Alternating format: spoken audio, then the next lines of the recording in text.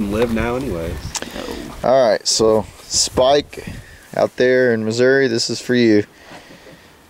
You guys have been catching the crappie too, so this is for you. Got some bluegill here too. They decide they're gonna bite a little bit, but you can see how big some of these are. Here's my hand. So pretty big crappie.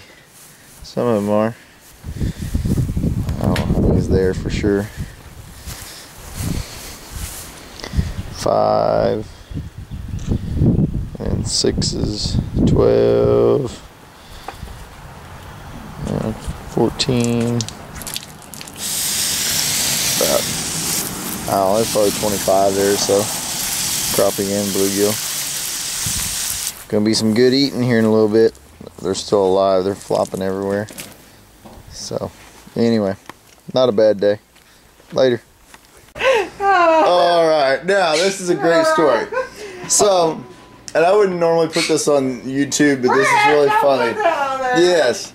Okay, Mom was boiling eggs for our Easter dinner. And this is our second batch because she forgot about them, boiled them all until the eggs were completely dry, no water. So then she decided that she was going to take them from the hot stove and put them in cold water over here at the sink. Well, if anybody's ever experimented with this before, the eggs exploded everywhere, like all of them, boom, boom, boom, boom, like little bombs or whatever. Yeah. And so she thought she had it all cleaned up, and then we look at the ceiling, and there's eggs on the ceiling, all over the ceiling. And so that's what we're all laughing about, because that's pretty funny. So now she's gonna clean the ceiling. That's a big one. Look at that big hunk of egg.